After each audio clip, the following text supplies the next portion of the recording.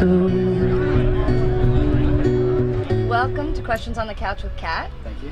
And we have Ryan from Audrye Sessions here. Thank you for spending some time with us today. Yeah, no problem. Basically, to break the ice, we're going to ask a pretty obvious general question, but it's kind of the question that people want to know. If you were to talk about a band or a musician or an artist who's really influenced you, who would you pick? That's like a tough question. I don't know. There's been like a ton of people that have, influenced me from when I, first started playing guitar, first started singing. I couldn't really just name one, even if you asked me to. I couldn't. There's so many. So. Well, what kind of genre of music was really influential, say, when you were in high school or something? Oh God! Well, when I was in high school, I was just thinking that because you said 2005 and I graduated in 2000, so it's 10 years.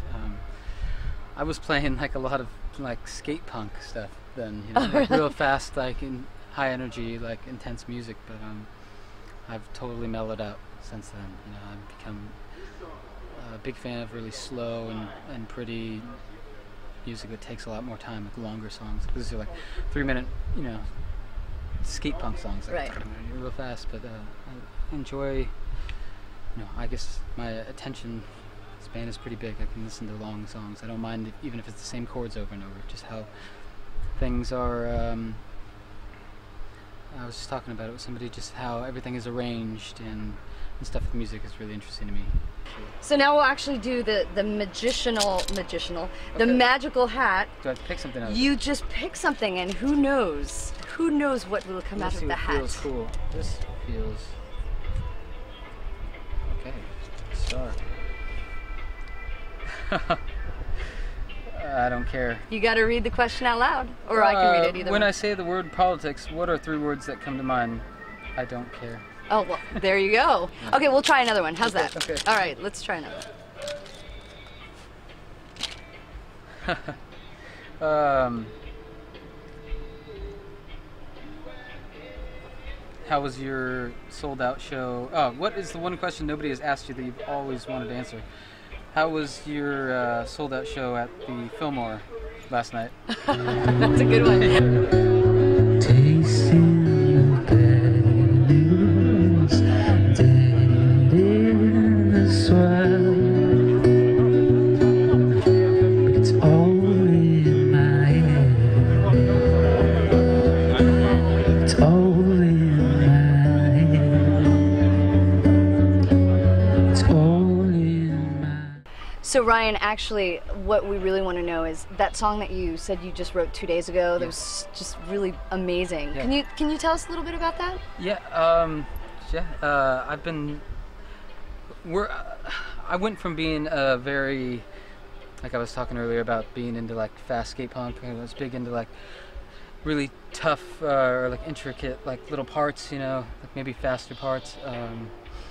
And like I've said, I've mellowed out a lot. So I've been really trying to fool around with, if I'm playing by myself, fooling with bass, playing all the bass notes, and then voicings of chords. Like those chords are very simple.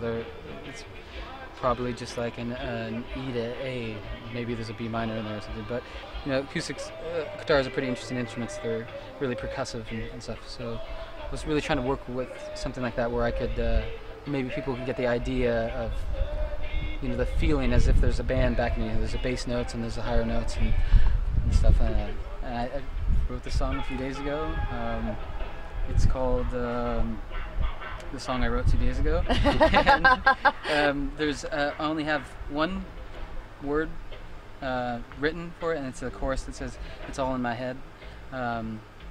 It's just probably the thing I was going through. Like at the time where I was thinking something was bigger than it actually was. It was just all in my head.